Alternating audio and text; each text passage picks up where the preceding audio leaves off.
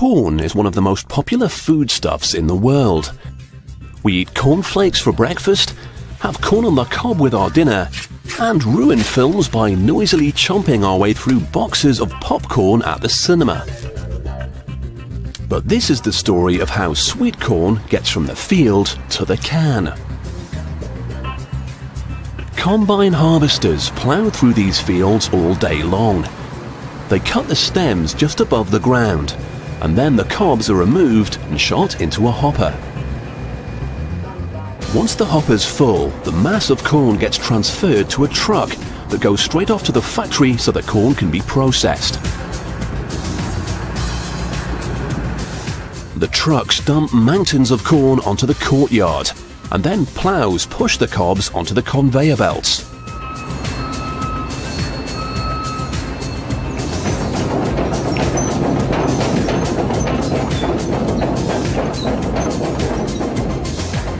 At the end of the belt, the cobs plunge down into a machine. They're then pulled through by a series of wheels which grip the leaves and tear them away.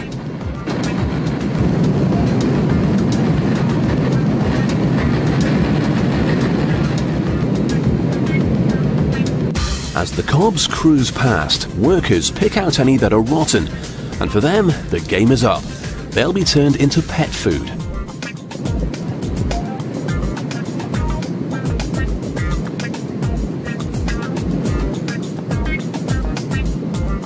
This machine uses a light sensor to check that the cobs are all facing in the same direction. If any are back to front, a lever gives them a nudge to spin them around.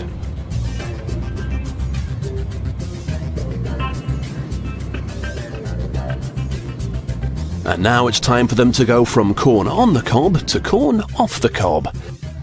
They're pushed through spinning knives that adjust to fit the size of each individual cob. These strip off the pieces of corn.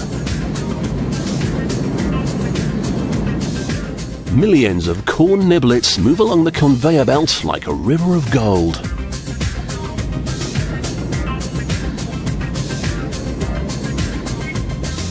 After a season in the fields, the corn needs to be washed. While they're taking a dip, any hollow pieces rise to the top, and these will be discarded.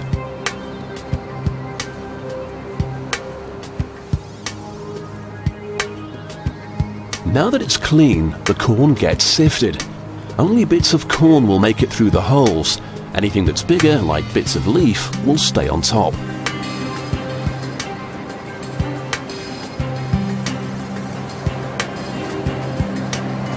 Here, a special camera finds bad bits of corn as they shoot across its path. When it finds them, it blows them away with a jet of air. With only the very finest corn left, it's ready to be canned.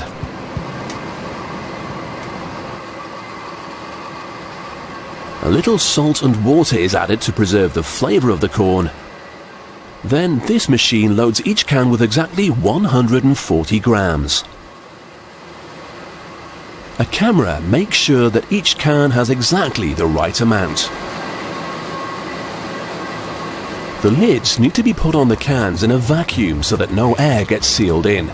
That happens in this chamber.